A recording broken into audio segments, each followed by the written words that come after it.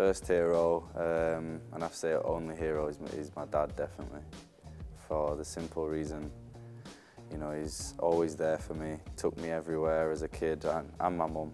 You don't realise how much they do and sacrifice for you, for your future and for your own good, and I've only, you realise that as you get older, so yeah, definitely my dad's my hero. I asked my mum actually, could I get a Barnsley shirt? It was bright green, had the Admiral logo on it. It was obviously so baggy so I could grow into it, but yeah, I remember that like vividly. It's like a, not silk, but like a soft touch, you know, bright green Admiral Barnsley shirt as a young kid. When I got dropped, actually, I was about, from say 12, 13 years old, and I got told that I was going to be playing down for a few years because I was too small, and my coach actually told me that session, and I had to still train with my mates and all my teammates, and I was so upset. People don't realise that you have those setbacks and how much it means to you, but definitely made me stronger. Came on against Reading for Barnsley, and I just remember everything just being so fast, and yeah, it was so strange because I had always visualised like what it'd be like to play for my club, or play a professional game, and yeah, it was nothing really like that. You can't really recreate the crowd or the surroundings or how things are out on the pitch, because you can train with them all you want, but you can't recreate what it's like out in a competitive game. Something that I'll never, like, is so vivid still now, which I'll never forget.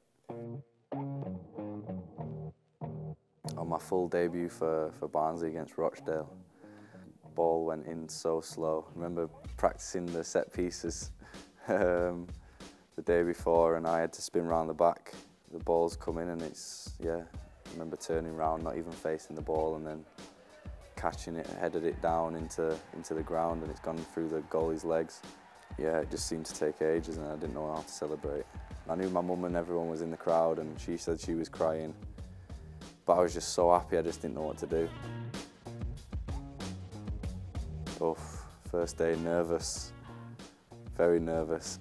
I had a few friends from England, obviously Raheem, Delphi, Harty was there as well, which made it so much easier.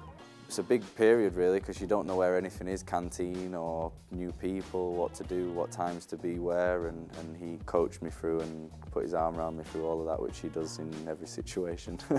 I've still got a note up from him in my locker actually when he left to go to Torino. I'll not read it out, it's got some naughty words, but yeah, he left that in, that still stayed in my locker, and he just told me to be me and not change who I am and keep working hard. Just remember enjoying it and how passionate he was, and him trying to get his ideas across to us, and even in the first session. I remember like I turned back towards my own goal and played like a bit of a disguised pass, and we got out from it. I just remember the passion and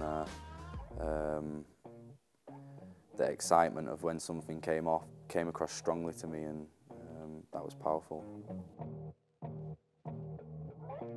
For the World Cup 4 years ago, I remember Roy ringing me up. I'd seen this number call come up on my phone and didn't know who it was.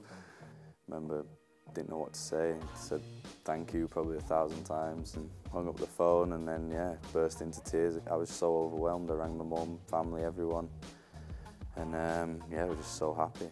Great moment.